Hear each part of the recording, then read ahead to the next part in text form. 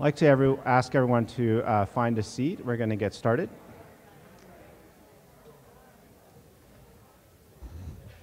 So good morning, everyone. My name is Tom Chow, and I'm the Vice President of Research here at Holland Bloorview Kids Rehabilitation Hospital. I'd like to extend a warm welcome to all of our guests this morning. Before we get into the formalities, I'd like to acknowledge the sacred land that Holland Bloorview operates on, which has been the site of human activity for thousands of years.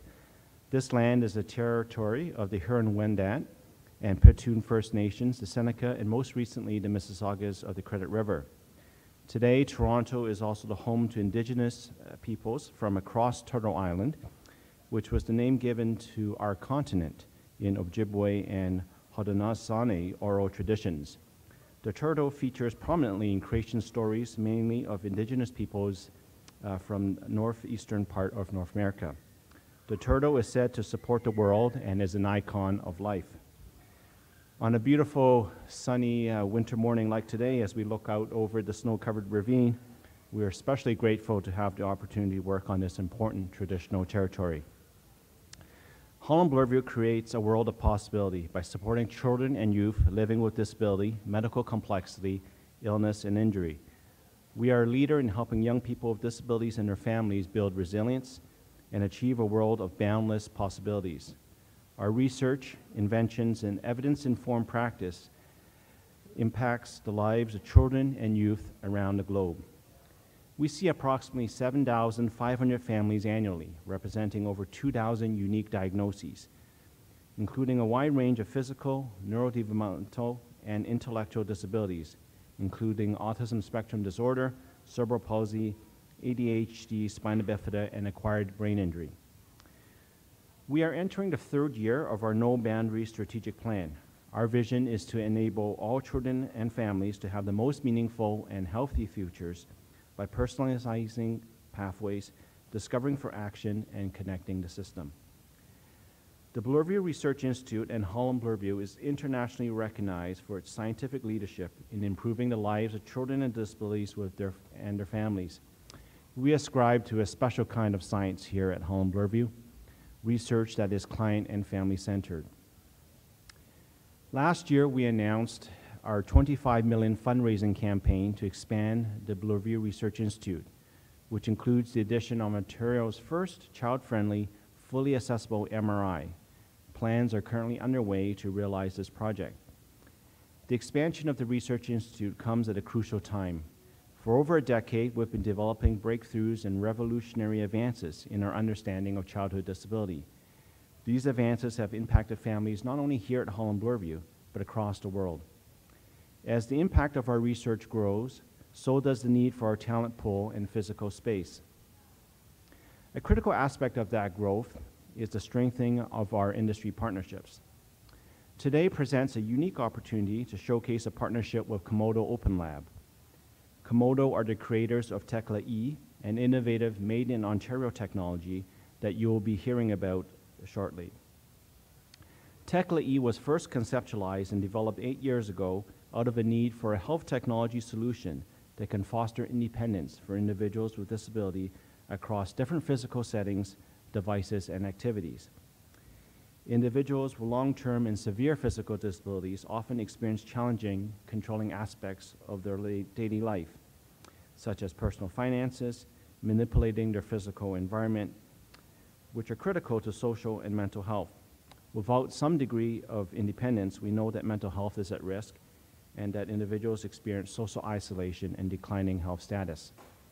Many young people with severe motor disabilities often cannot access touchscreen-based mobile devices and are therefore excluded from the benefits of current technologies, thereby contributing to further health disparities. Tecla-e aims to address these pressing health concerns by allowing individuals with disability to take control of their environment across multiple digital platforms, including the desktop, tablets, and smartphones, physical settings such as home and community, and functional domains. Tecla-e works wirelessly and can control up to 8 Bluetooth-compatible devices. It can be controlled through a variety of accessible technologies and be integrated into a power wheelchair. You will be learning more about this technology from Maurizio Meza, inventor of Tecla-e and co-founder of Komodo OpenLab, and Greg Kontaxis, a volunteer of Holland Bloorview, who will provide a demonstration. Together with Komodo OpenLab, our next steps are to implement Tecla-e in the home environment of children and youth with severe disabilities. We are specifically targeting a pediatric population, given the current youth demographic, otherwise known as Generation Z. This is the first group of young people to grow up in a wired and online world. Thank you to the Health Innovation and Strategies branch at the Ontario Ministry of Health and Long-Term Care and the Ontario Centres of Excellence for granting us the opportunity to realize the vision of Tecla-e. I'd also like to acknowledge our partners on this project, including the John McGivney Children's Centre in Windsor, Ontario, the University of Toronto, Ken Child at McMaster University, and Bell Canada. And of course, all of our families for their time and invaluable help towards creating life-changing solutions. To begin the official part of this event, I would like to invite Jonathan Sachs, Health Service Provider Lead at the Health Innovation and Strategies branch of the Ministry of Health and Long-Term Care, to come up on stage to provide a few remarks. Jonathan?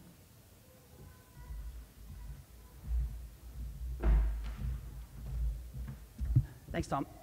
So just before my prepared remarks, one thing I want to mention, I was talking to some people before, just over coffee. There's a lot of HTF projects, about 25 of them being funded right now in the province. And one of the reasons I'm so excited about this project is that many of those, when we talk about innovation and barriers to innovation, all those are focused on IT connectivity and software sharing and information sharing between hospitals and home care agencies, which is all very, very good.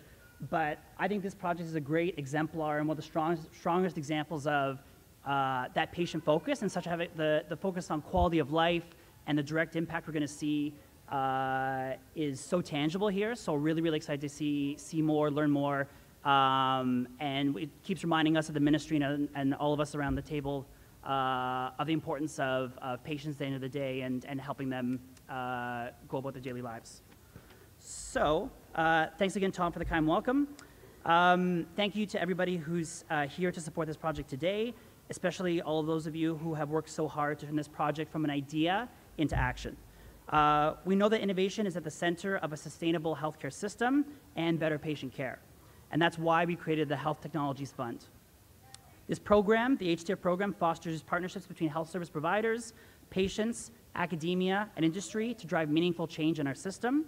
And we're thrilled that the fund so far has supported 26 unique projects and 26 innovative healthcare technologies with over $10.5 million of government funding to date. So specifically, I want to call out Holland Bloorview, Komodo OpenLabs, the John McGivney Children's Centre, U of T, and the other project partners on winning this grant and taking this project to the next level. One other reminder, for round 2 of HTF, which was the round in which this project was funded, we had over 70 applications and only 11 projects were chosen. So it was a highly competitive process. It's not very easy to get this money, so it speaks to the strength of the team and the quality of the project in terms of their ability to secure that funding. And the positive results don't just stop there. So through 2 rounds of the HTF so far, we've seen very encouraging outcomes. And I'm excited to share just some examples with all of you today. So thus far, across 2 rounds of HTF, we've had over 12,000 patients participating in HTF projects, which is way beyond any of our expectations. These projects, then through this funding, we've seen the creation and retention of over 200 jobs in the province of Ontario in both the public and private sectors. For the companies and the industry partners that have been involved in HTF projects, they've had over $1.5 million of incremental sales, so sales following the grants they received from us, which is great. In addition, those companies have received over $4 million in follow-on investments, whether it's from other public partners, from venture capital or other sources, which is also fantastic, so those are really, really incredible results. So thank you again to everybody for having us. We're excited to hear from the team today and to see their innovation in action. And I'm not sure who's next.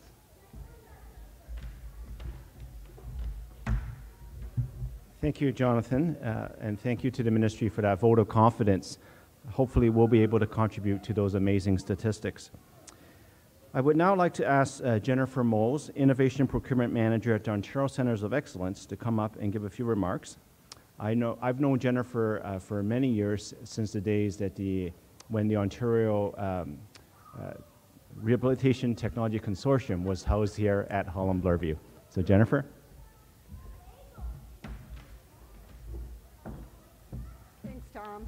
Thanks for having us this morning, and this is great. We're very excited about this particular project, and as Tom indicated, I actually started my career in healthcare 18 years ago, almost to this day, at Bloorview. So kind of fun, a little exciting.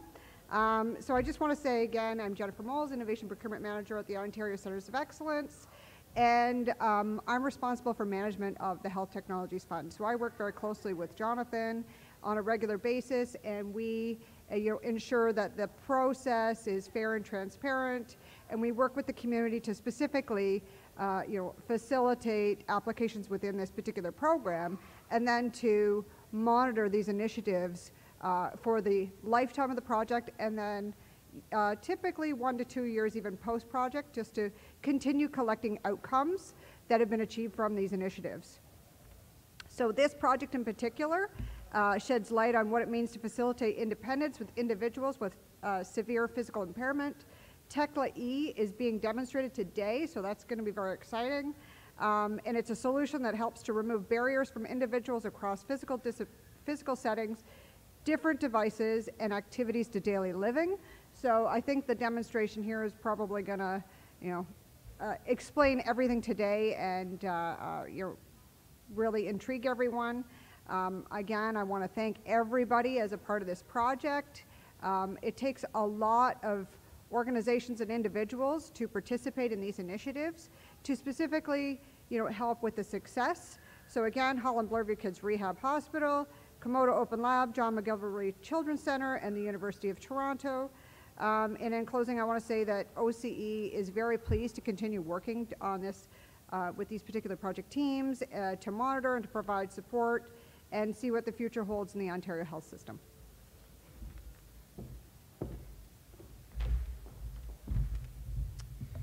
Thank you, Jennifer. I would now like to ask Maurizio Mezza, co-founder and CEO of Komodo OpenLab, to give an overview of Tecla-e. As a bit of background, we first conducted beta testing in collaboration with the Access Technology Clinic here at Holland Bloorview back in 2011 and 2012. I actually didn't know that. And Komodo OpenLab co-founder Jorge Silva completed his graduate studies here at Holland Bloorview. So a lot of connections dating many years back. Through Jennifer, we were introduced to the Ontario Centres of Excellence Health Technology Fund, and again, we're grateful for this program and the opportunity to work together with Komodo. So, Maurizio? Thank you, Tom. So good morning, everyone. I'm Mauricio Mesa, co-founder of Komodo OpenLab. Just to give you a little bit of background of our company, I'm a co-founder along with Jorge Silva. As Tom mentioned, Jorge completed his PhD in biomedical engineering here at Holland Bloorview at the University of Toronto. And I work as an assistive technology consultant next door at Toronto Rehab for a number of years before we founded the company. And the company was based on the need that we saw of people with limited mobility to want to get access to mobile devices. Working as an assistive technology consultant next door, one of the common requests that we had as I was leaving that position is like, well, the iPhone is great. Why cannot I have access to that? So that's kind of what has drove the development and what the company does. So everyone here probably is using a smartphone. They know like how has changed from 10 years to now, how we consume products and services. No matter where we are, we have access to information. But unfortunately, that hasn't reached everyone. Like for someone that cannot use a touch screen, that has difficulty with small buttons, they have not been able to gain access to those services. Instead, they had to rely on very expensive, dedicated assistive devices that are very hard to use. They break often. So that's what we've been trying to solve.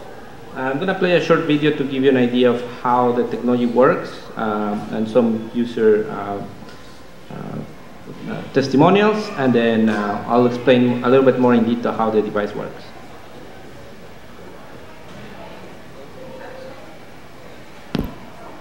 What did you do this morning after you had your morning coffee?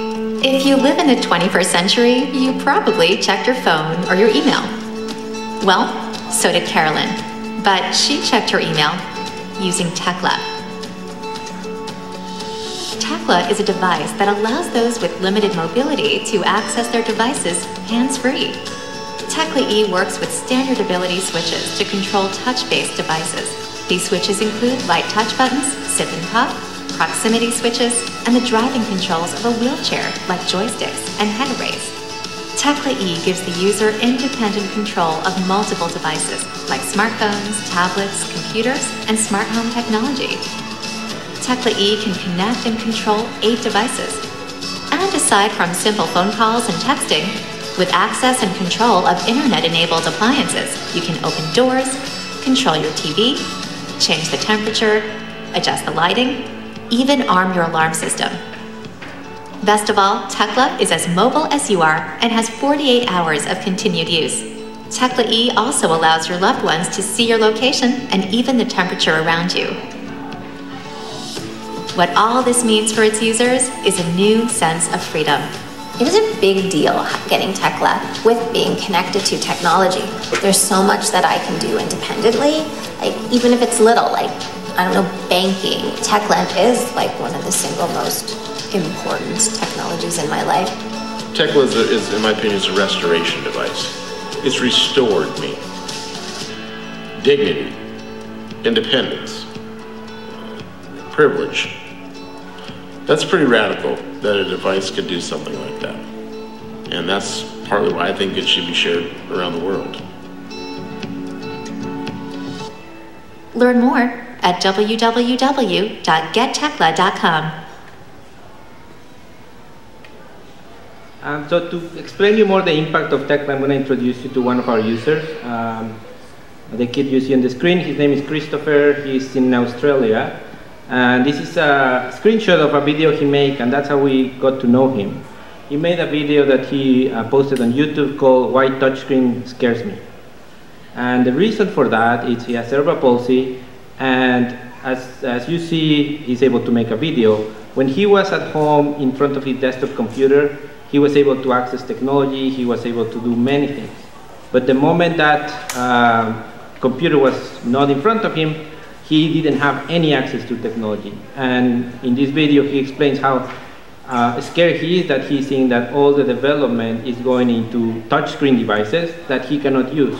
So that's why he said that touchscreen scared him. When we saw that video, we sent him one of the early units we had.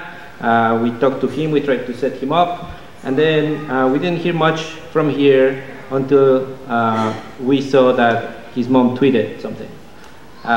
So that was the first tweet we saw after he started using the device. So for the first time, he was able to use a mobile phone independently. So for that, that for the family was huge, because now it didn't matter where he was, they would be able to reach him, and he would be able to let them know if he needed help, if he was ready to be picked up. So that had a big impact on the family dynamics. Now I'm gonna show you a next image. And as I mentioned, he makes video. He used to make these YouTube videos, but now he's making movies. And this is a very strange photo, but it's very cool because he's making movies that he's acting.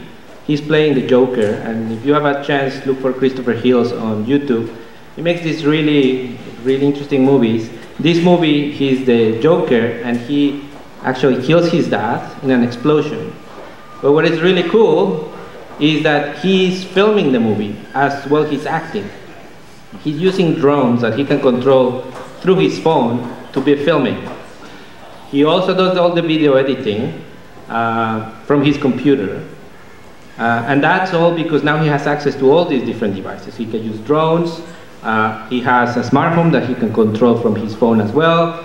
He doesn't use a dedicated communication device. He uses an iPhone where he just types text, and then he asks the iPhone to speak it out loud, so he doesn't need to have those clunky machines like the one that Stephen Hawking used to have. He can use that from all mainstream technology.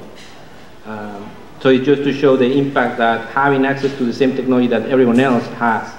Now he runs a film editing business, so he's self-employed, and he keeps making movies.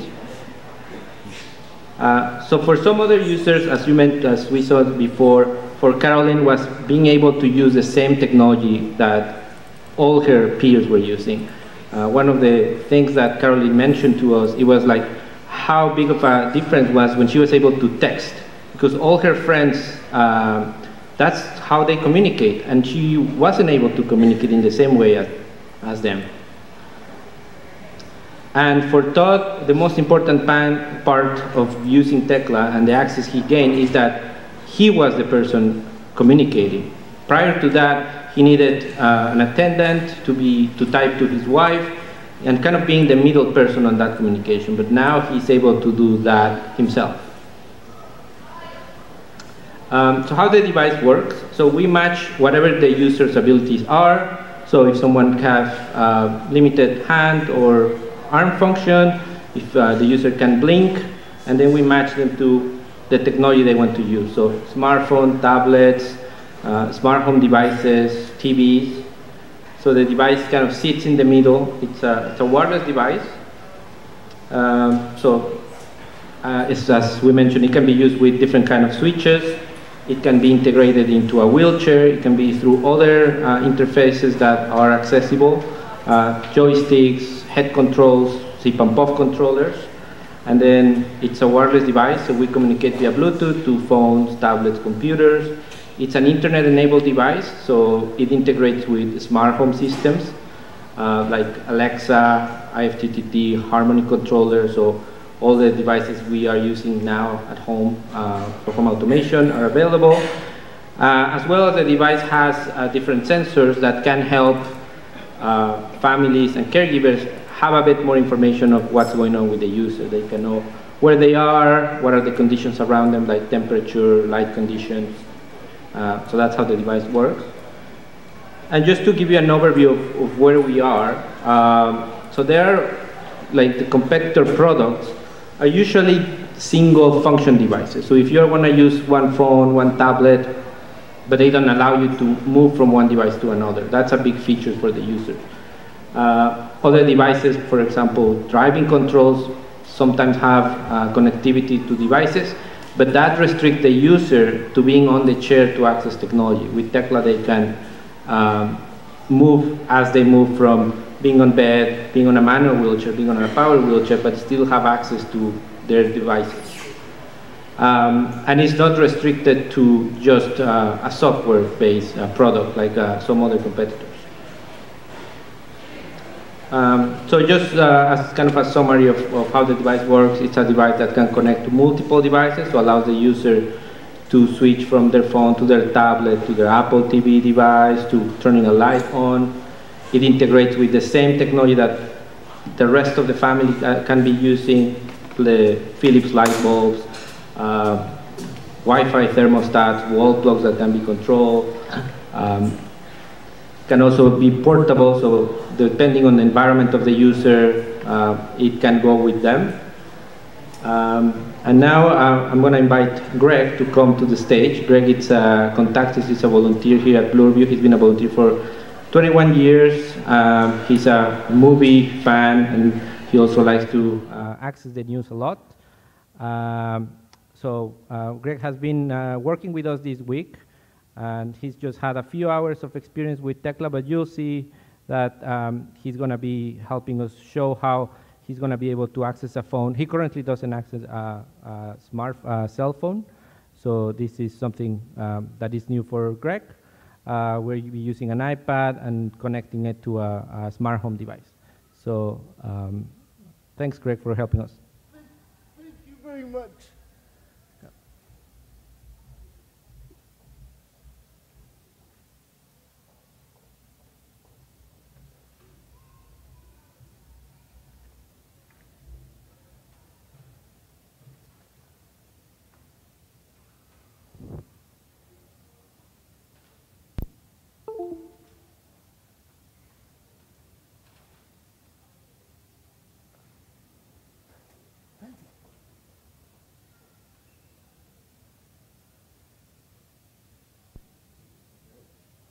they come?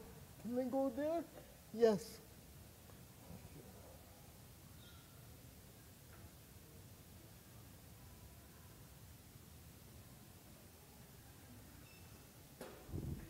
Sorry. Can you move the switch? The red one. Closer. Thank you.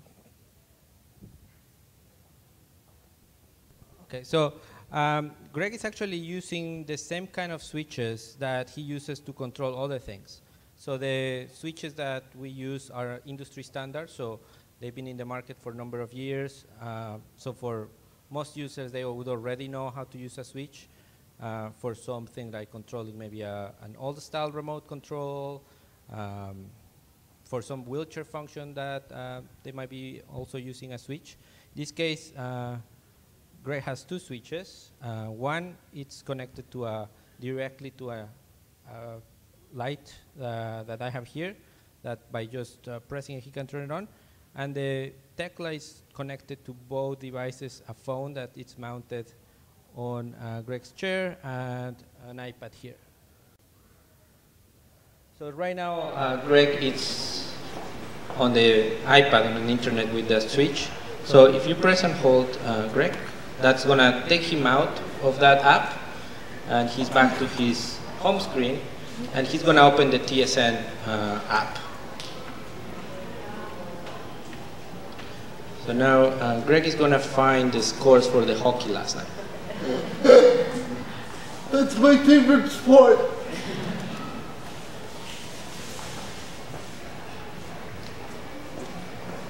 Oh, there they are. Yep, that's really our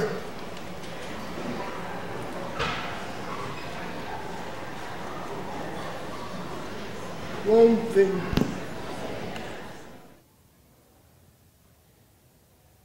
Awesome. Okay. Now press again to get out of the app. So now Greg has switched from being on his iPad, as you see on top of the device, switch control device not found. That means the device has disconnected. Now he's connected to the phone that's mounted on his chair. And when he presses the switch, he's back at his. I did press the switch. Yeah, let me see.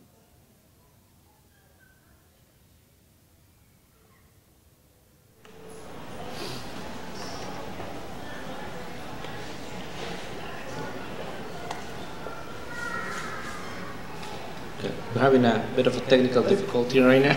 I pressed the button. Yeah, let me see.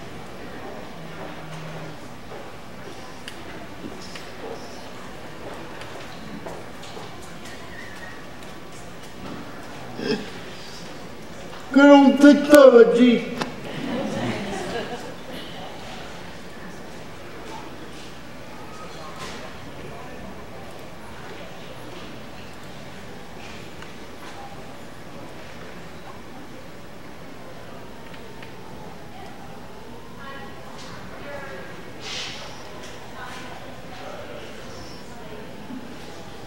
All right, now we're good. Okay. Now Greg is going to use the iPhone to make a phone call. So press the switch. And then wait.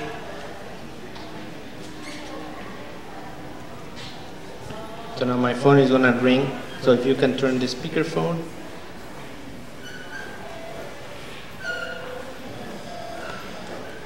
So my phone is ringing.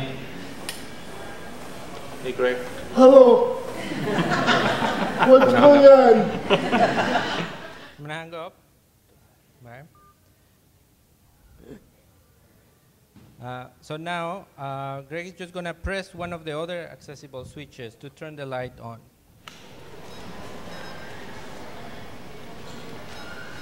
Oh.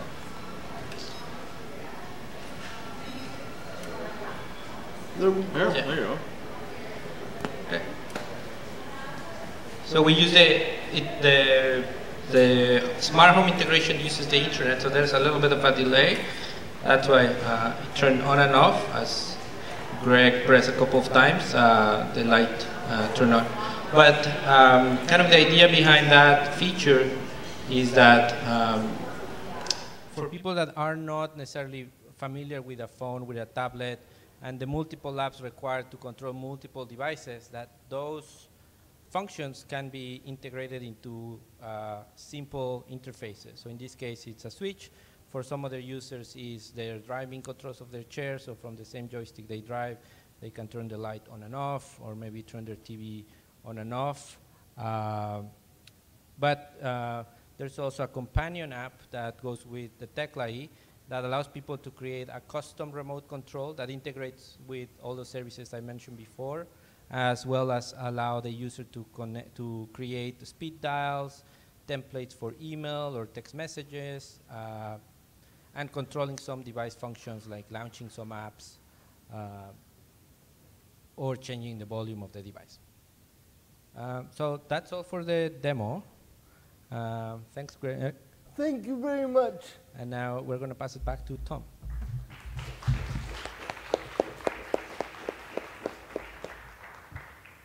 So thank you, Greg and Maurizio, for demonstrating the Tecla-e. You can now understand why we're so excited to be working with Komodo OpenLab. This is technology that really has transformational potential. So I'd like to now open up the floor for any questions. So Maurizio and Greg are here at the front. If you have any questions about the technology or the user experience, I'm sure Maurizio or Greg would be happy to entertain.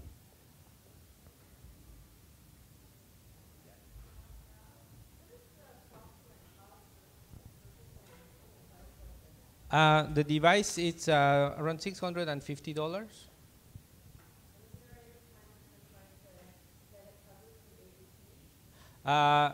Yes, the previous version of the hardware device, it's covered under ADP. Right now, I think we're working with a couple of the clinics that are going to evaluate it and then submit for assessment.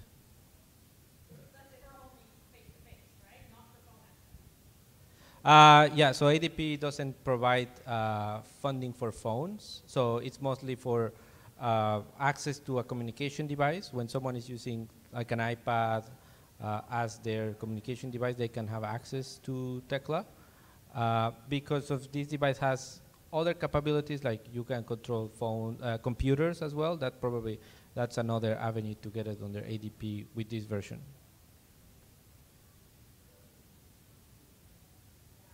Yeah. Okay. I like the scanning speed because it's more quicker than I'm used to.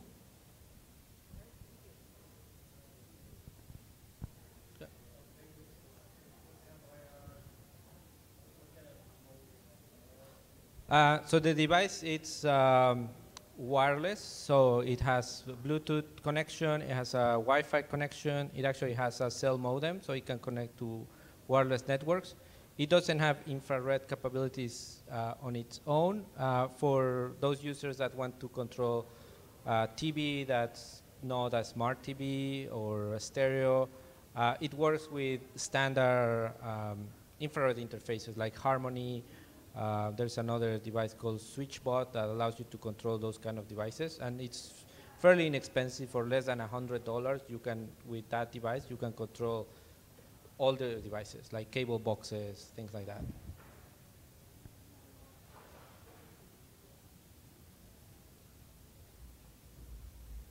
Okay. Great. Well, thank you, everyone, for joining us this morning. And again, just want to reiterate our appreciation to the Ontario Centres of Excellence for their support in the Ministry of Health and Long-Term Care, for their vote of confidence in innovative health technology. We encourage you to enjoy some light refreshments and networking. So thank you again, everyone.